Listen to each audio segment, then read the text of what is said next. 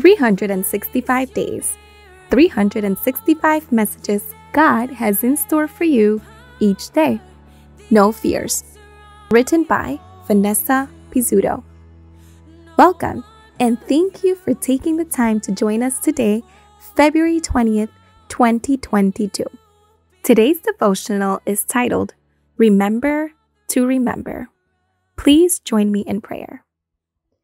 Dear Heavenly Father, thank you for the gift of this new day. We ask that you mold us into your image.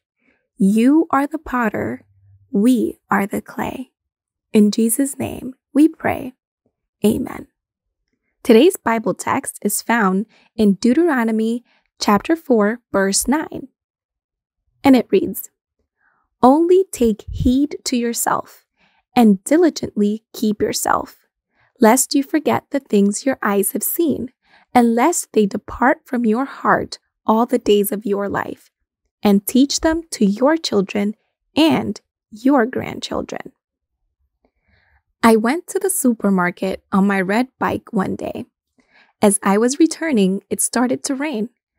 The smell of the wet asphalt took me back to my childhood like a time machine. It took me in an instant to summers in Buenos Aires, to the rivers of rainwater swallowed by thirsty sewers, to the jacaranda flowers that dyed the paths pink and made them slippery, to hopscotch, hide and seek, water balloons at the carnival.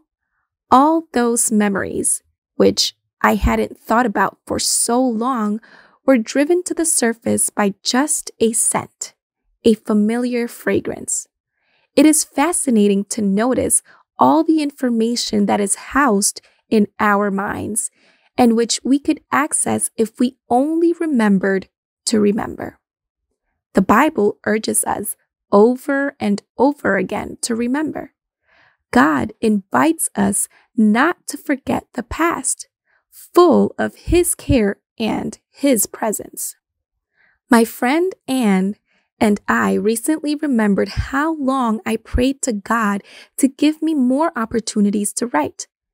And here I am today, writing a devotional for women, doing exactly what I asked God for. Remembering the journey gives more value to this moment and allows me to enjoy it more. That was why Moses told the people of Israel not to forget. That is why practices for active remembering were established. Keeping the Sabbath, celebrating the Passover, returning tithe, these are all monuments to remember. Practices that, like a familiar scent, take us back to the past and remind us that God has always been faithful. The Hebrew word that is usually translated in the Bible as remember is zakar.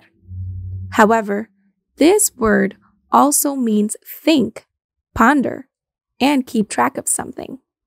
Today, I want to invite you to remember actively.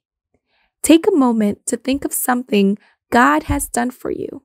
You can write it, draw it, sing it, or just sit quietly and relive that moment with gratitude. Remember and don't forget the blessings you've seen with your own eyes. Let us pray. Dear Lord, thank you for your faithfulness and your care in my life. Today, I want to remember and thank you especially for